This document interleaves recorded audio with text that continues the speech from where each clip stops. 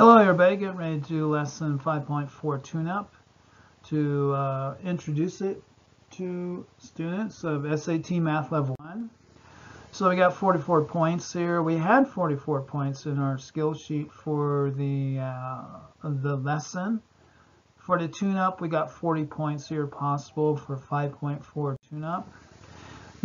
Question number one, what are the solutions to this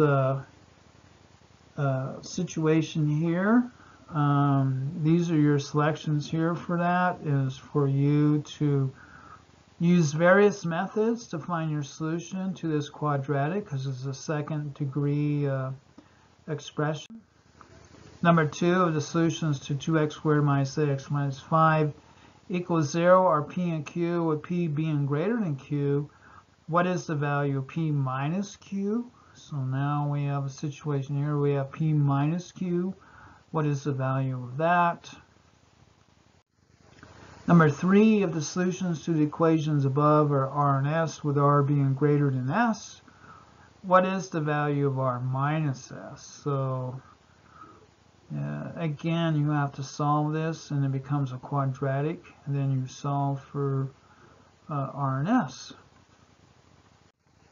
Number four, if the equation y equals 3x squared plus 18x minus 13 is written in the form of like this, with you're factoring out a number from the rest of this expression plus a k, what are the values of h and k, which is actually the vertex form of a quadratic? So you have to factor this down to find that.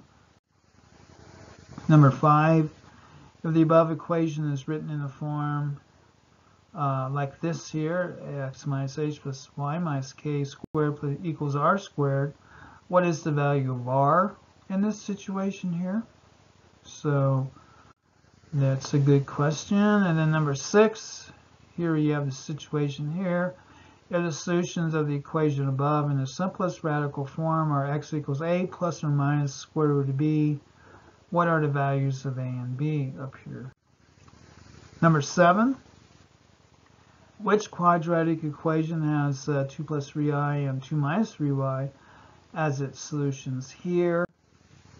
And then number eight, the equation here will have the imaginary roots of, and that's for you to factor down and find out. And then we have this problem here, R1, R2, goes to RT. And then number nine, if electrical circuits are hooked up in parallel, blah, blah, blah, you go back into a kind of a situation here. Which expression represents the number of ohms in R1? In a certain circuit, R2 exceeds the resistance of R1 by 2 ohms, and the total resistance RT is 1.5 ohms.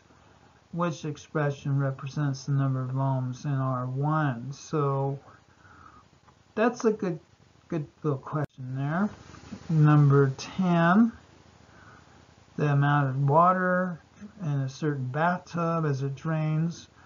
This is a bathtub draining problem. So you have here L is represented by this here, which is a parabola.